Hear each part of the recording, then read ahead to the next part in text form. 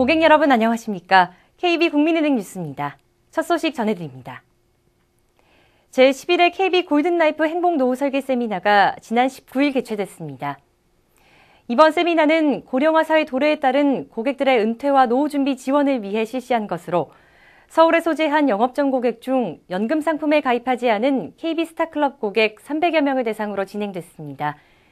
세미나는 은퇴와 노후 설계 특강에 이어 세무 특강 순으로 진행됐으며 KB 골든라이프 부스를 운영해 참석자를 대상으로 1대1 상담을 하고 노후 설계 진단을 토대로 한 전문가 상담을 실시했습니다.